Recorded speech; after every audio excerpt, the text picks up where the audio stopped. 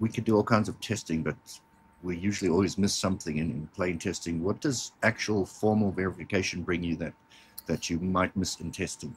So let's look at something simple, right? You have a function that to integer. How many tests do you need to do to exhaustively test that function? It's a very, very large number. That's so large that you can't test that practically. So in testing, you have all kinds of methodologies that will allow you to decide, okay, now I've tested enough. We have structural code coverage, for example. But if you look at structural code coverage, it's an incredibly weak argument if you start to have somewhat complex functions, because you could go to this path, to that path, to this path, and coverage will tell you nothing of the fact that all the possible combinations are actually correct and have been tested. And even in a pure sequential code, you can have values that are problematic, and code coverage will tell you nothing about the fact that you've tested enough value.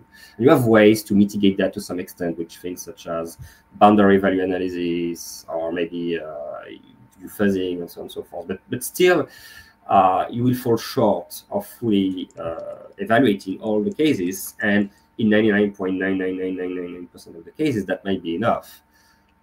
What Spark would tell you, because it's doing a formal analysis, because it's doing mathematical demonstration of the properties of your code, it will tell you that in 100% of the cases, the source code is correct with regards to its specification. So it's an incredibly stronger argument. Now, in safety, you may or may not want to reach that 100% certainty, because safety is all about odds of failure, right? So maybe the 99.99999% is enough. Maybe it's too expensive to get there. Maybe you want formal proof because you feel like writing all this is expensive and writing proof is less expensive, but that's a different trade-off, right? If you go now to the world of security, you want 100% because you're going to have people that are actively looking at exploiting the one mistake that you left in your 10 million lines of code. So for cybersecurity, I would say the argument is somewhat stronger for formal proof than it even is for safety. Yeah, and like you mentioned, the number of permutations goes up exponentially depending on the complexity of the code.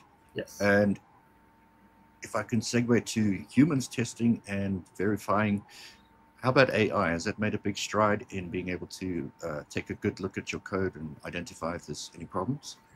I think it's making progress. I don't have actual stories to share, but intuitively, of course, AI will find its way into this world of static analyzers, in the world of tools that are going to be able to identify bugs for you. And I think that there is a lot of potential in not replacing what we have today with AI, but augmenting it.